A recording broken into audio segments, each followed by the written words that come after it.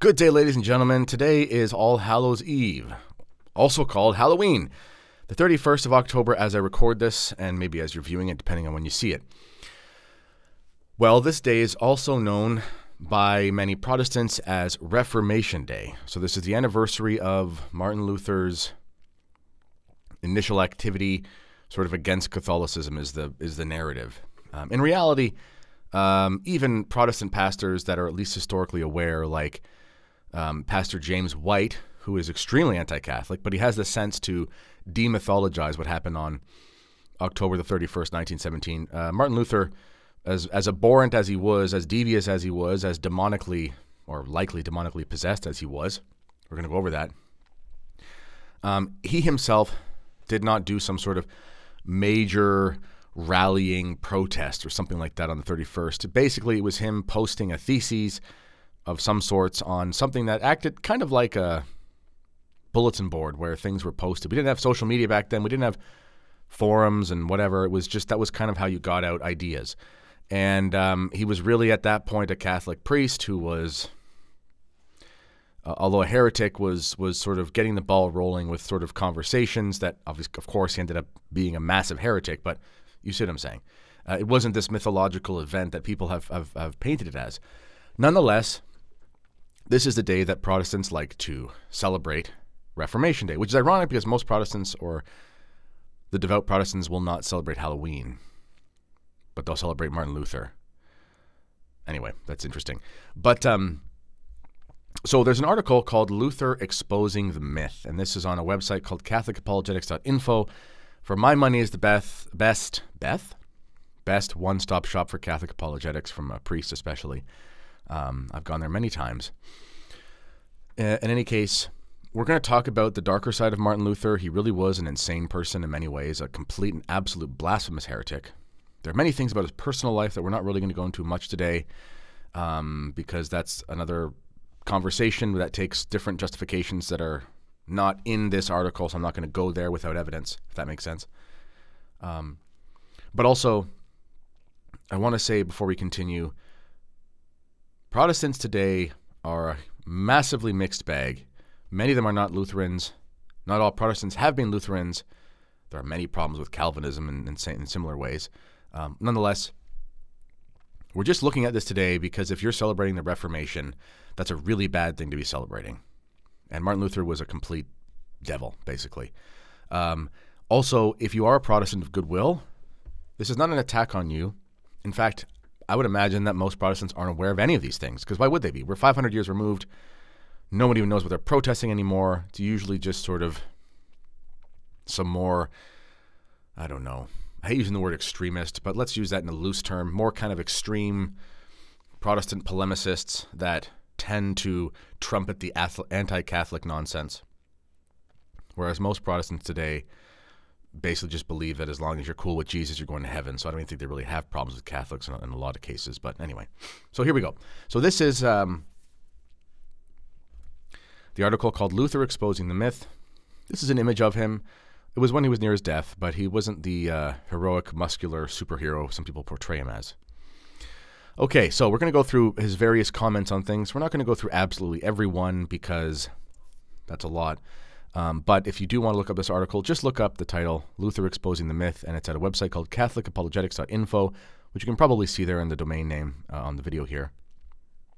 And also, just before we continue, you can see when you click the citations, they are cited, and you can tell this priest, who is a traditional priest, has done very well to cite a lot of different works, many of them in different languages.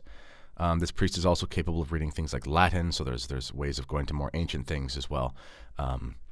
It's all cited. It's all there. It's not just, you know, I cite somebody's blog or something. This is very, very well done. I'm sure someone could take issue because people can take issue with lots of things, but nonetheless, these are cited very well. So here we go. 10 Commandments. Christ taught, if thou wilt enter into life, keep the commandments. Luther, in speaking of the commandments, states or teaches, their only purpose is to show man his impotence to do good and teach him to despair of himself. So man is incapable of good. Thou shalt not covet is a commandment which proves us to all be sinners, since it is not in man's power not to covet. So you can't not covet if you're a person, according to Luther. And the same is the drift of all the commandments, for they are equally impossible to us. So the commandments are impossible. They're just ideals. Moses is an executioner, a cruel lictor, a torturer who tears our flesh with his pincers and makes us suffer martyrdom. So Moses causes us to be martyrs by killing us with pincers. Whoever in the name of Christ terrifies and troubles consciences is not the messenger of Christ, but of the devil. Let us therefore send Moses packing and forever. So, if you believe that you shouldn't do bad things and you tell somebody that and it troubles their conscience, you are of the devil, according to Martin Luther. He says we must remove the Decalogue out of sight and heart. It does not matter what people do. It only matters what people believe. Okay?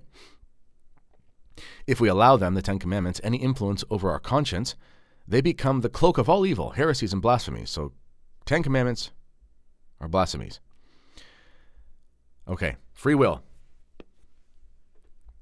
Christ taught, not everyone who says to me, Lord, Lord, shall enter the kingdom of heaven, but he who does the will of my Father who is in heaven. So we don't believe we're saved by our works per se. We're not saying we get to heaven by doing things, but we do know that faith without works is not real faith. It's dead.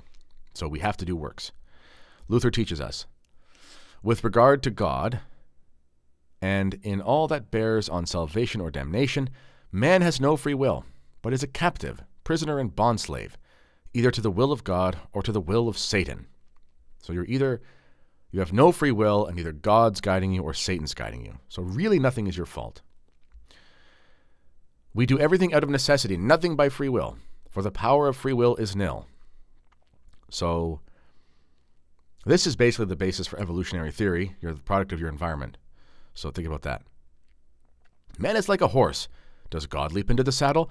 The horse is obedient and accommodates itself to every movement of the rider and goes whither he wills it. Does God throw down the reins? Then Satan leaps upon the back of the animal, which bends, goes, and submits to the spurs and caprices of its new rider. Therefore, necessity, not free will, is the controlling principle of our conduct.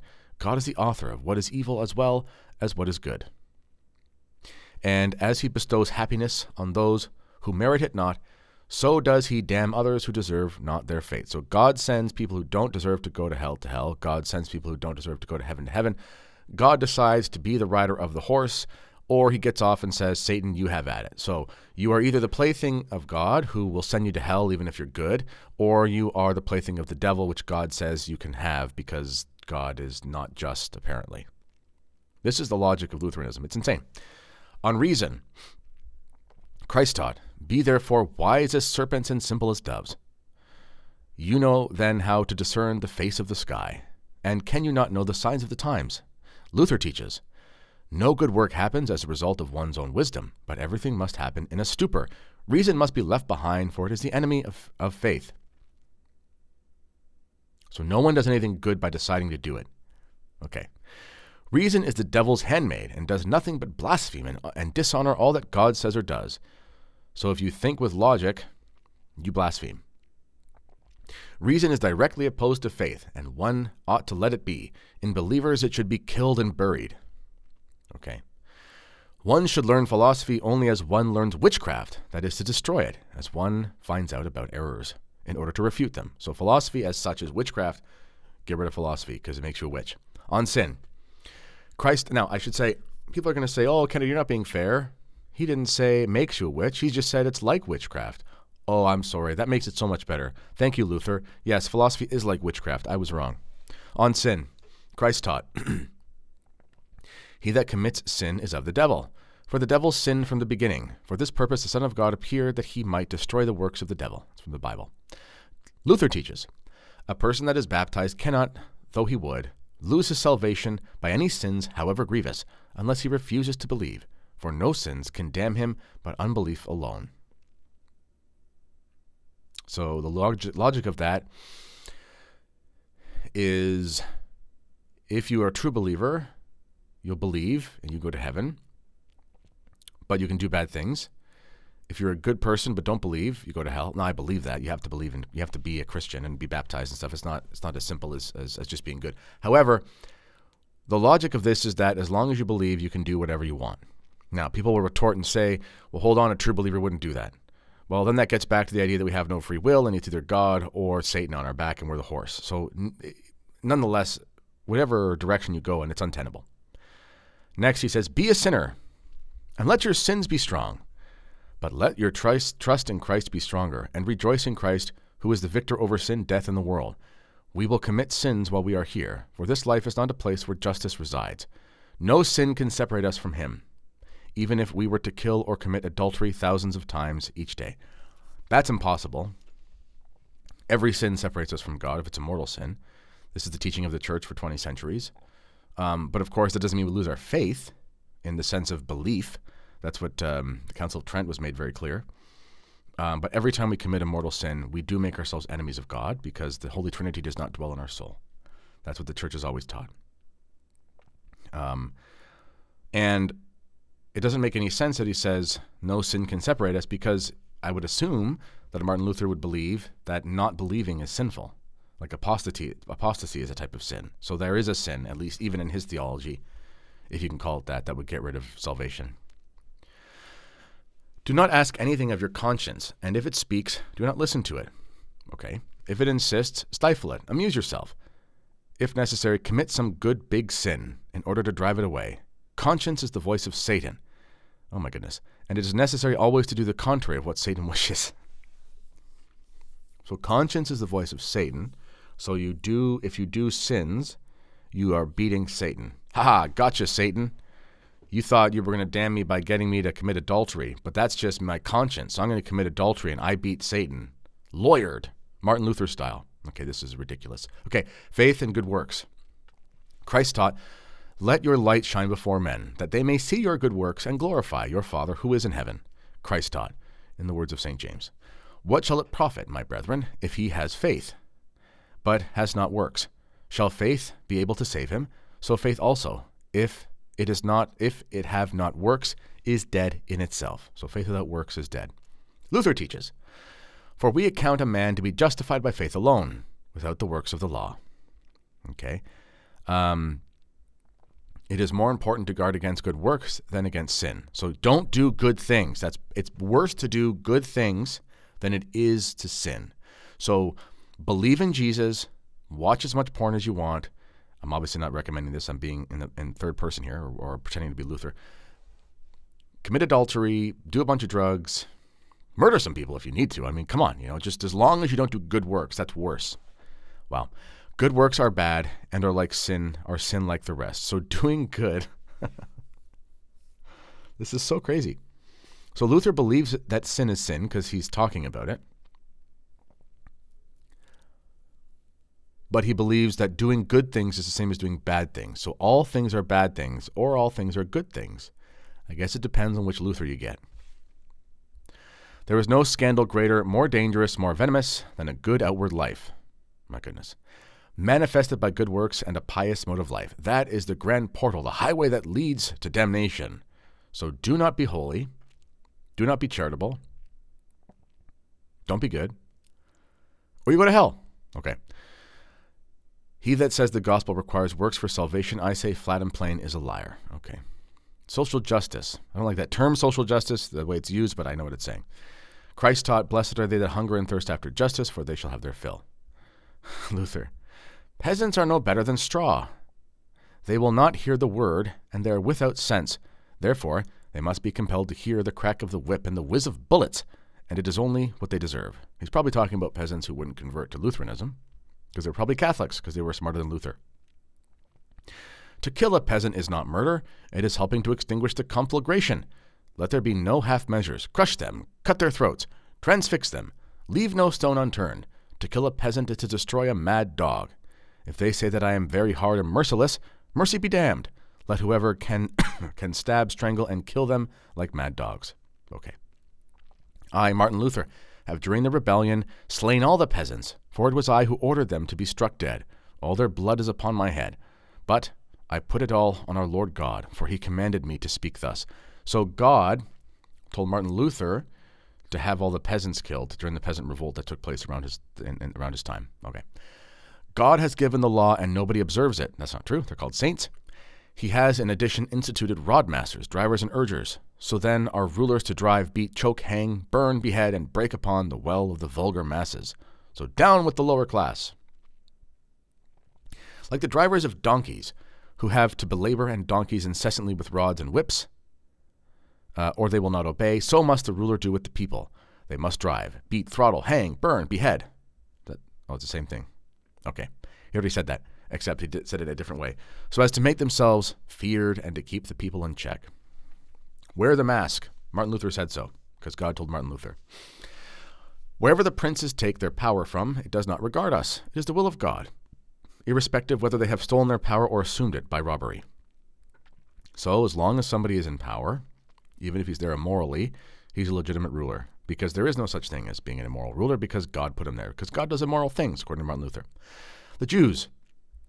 Christ taught, you shall love your neighbor as yourself.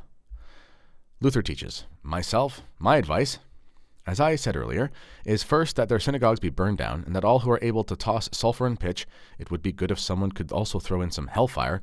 Second, that all their books, their prayer books, their Talmudic writings, also their entire Bible, be taken from them, not leaving them one leaf, and that these be preserved for those who may be converted. Third, that they be forbidden on pain of death to praise God, to give thanks, to pray, and to teach publicly among us and in our own country. Fourth, that they be forbidden to utter the name of God within our hearing, for we cannot with good conscience listen to this or tolerate that. He who hears this name, God, from a Jew must inform the authorities, or else throw so dung at him when he sees him and chase him away. So, we'll just continue.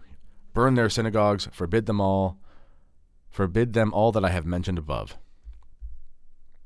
Force them to work and treat them with every kind of severity. Moses did in the desert and slew 3,000.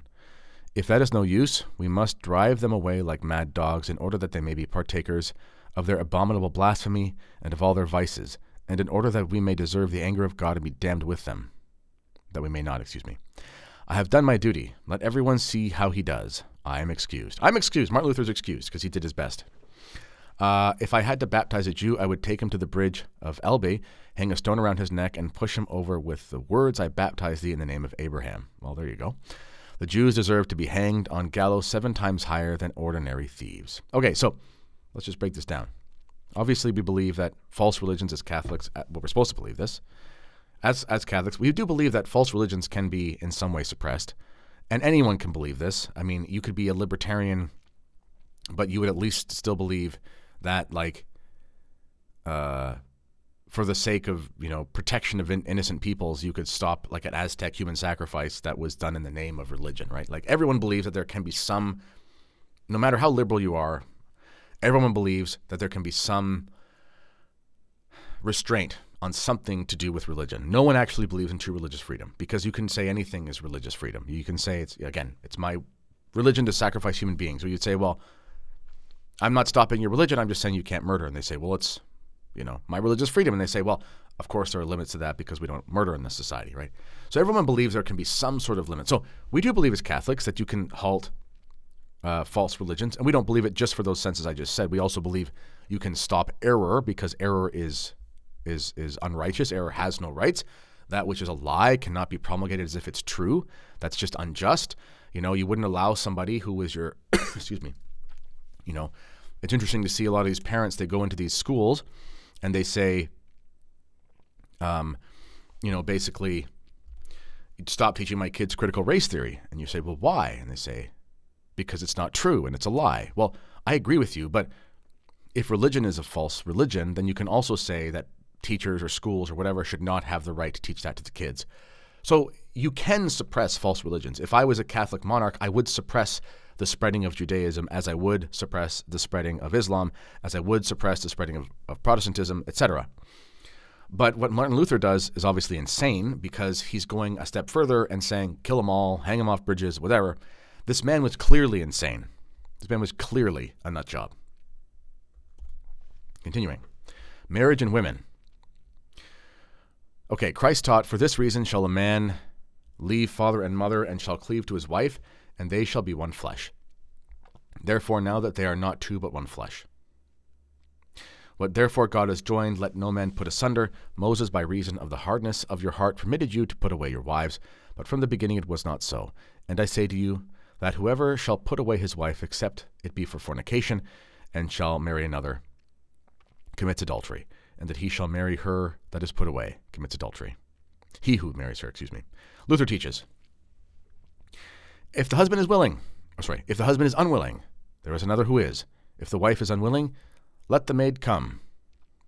Okay. So if one of them wants to shack up with somebody else, go for it.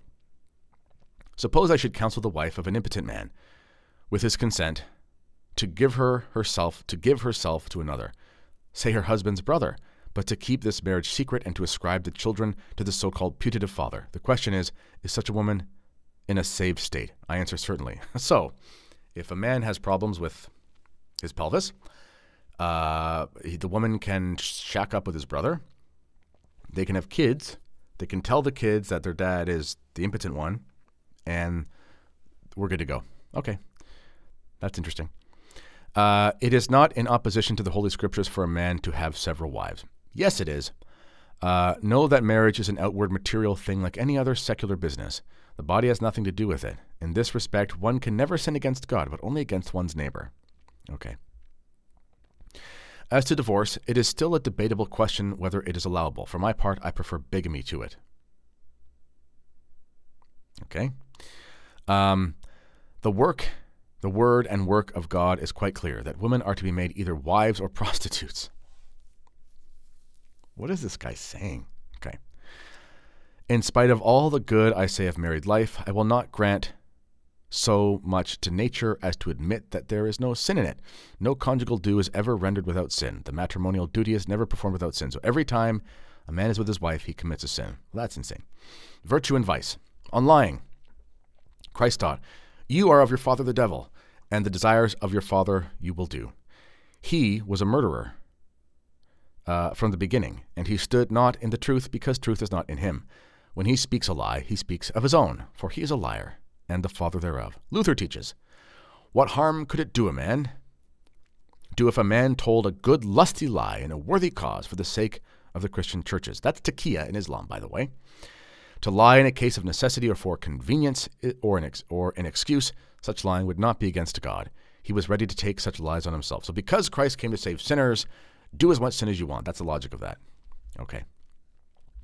On God, Christ taught, you shall love the Lord your God with your whole heart and your whole soul and with your whole life, whole mind. This is the greatest and the first commandment. Luther taught, I look upon God no better than a scoundrel. My goodness gracious. I hate even saying these things. On drunkenness, Christ taught in the words of St. Paul, know you not that the unjust shall not possess the kingdom of heaven? Do not err, neither fornicators, nor idolaters, nor adulterers, nor the effeminate, nor liars with mankind, nor thieves, nor covetous, nor drunkards. Luther teaches, we eat and drink to kill ourselves. We eat and drink up to our last farthing. Drink up to our last farthing. Okay. On pride, Christ taught, and whoever shall exalt himself shall be humbled. Luther taught, St. Augustine or St. Ambrose cannot be compared with me. What I teach and write remains true, even though the whole world should fall to pieces over it. So the whole world's destroyed by Martin Luther's words.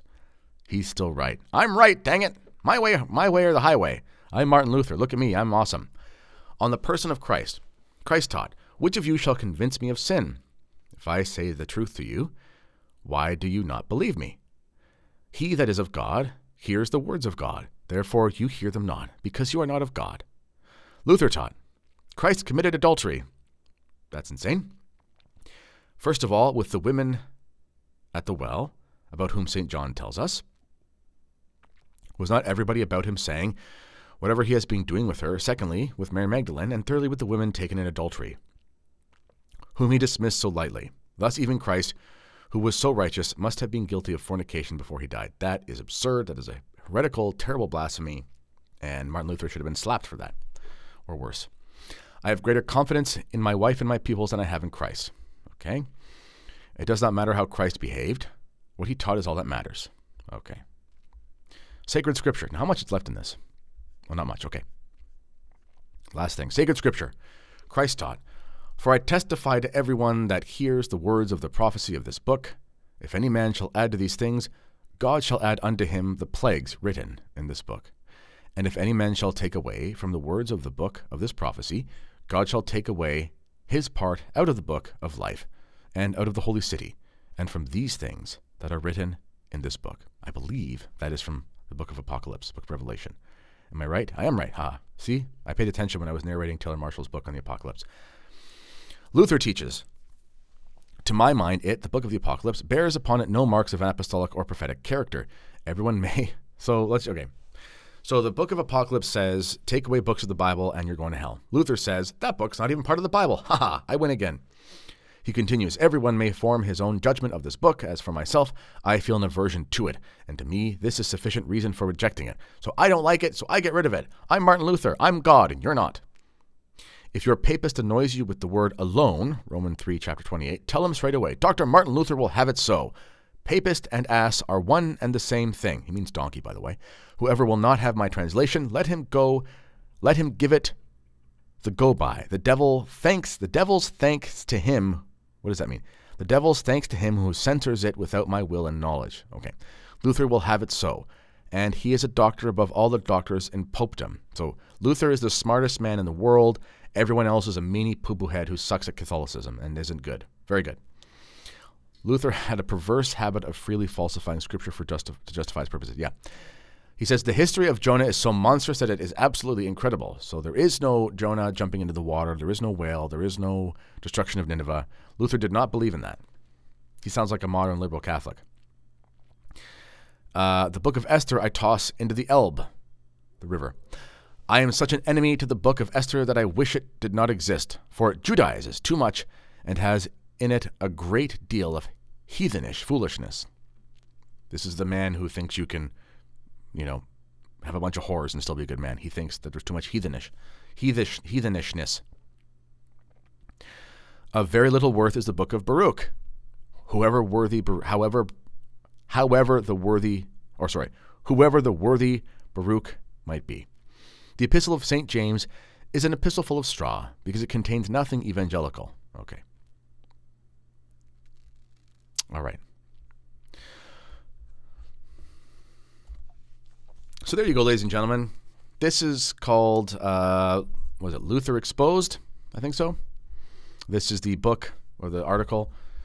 Yeah, Luther Exposing the Myth. Check it out if you want to read it for yourself. But I read basically the whole thing, so there you go. Again, if you're Protestant, this is shocking to you, don't shoot the messenger. It's not an indictment on you. If you don't know these things, you can't be indicted for things you don't know unless you are trying to defend Donald Trump. Anyway, so as always, let me know what you think in the comments. This has been the Kennedy Report. Until next time, God bless.